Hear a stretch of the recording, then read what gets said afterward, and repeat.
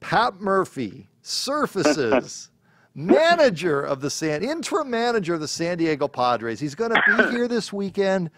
I had my ups and downs with Murph. They were mostly ups. When he got sideways with ASU, I don't think I took a strong enough stance to defend him. I was trying to be open-minded. We're fine now. It's fine.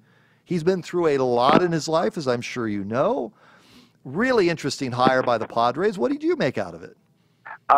Fascinating hire, and really outside of the box, because MLB clubs do not go to the college ranks.